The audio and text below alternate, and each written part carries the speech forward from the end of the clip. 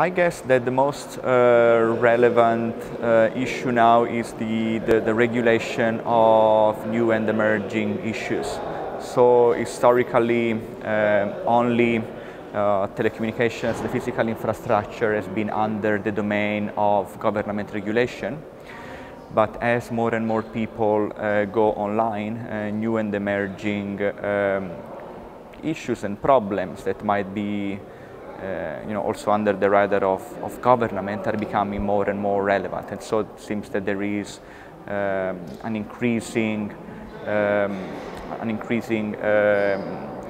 action by governments in regulating these new and emerging issues. And those are related to digital rights, and specifically on freedom of expression online, cybersecurity online, and privacy and data protection online.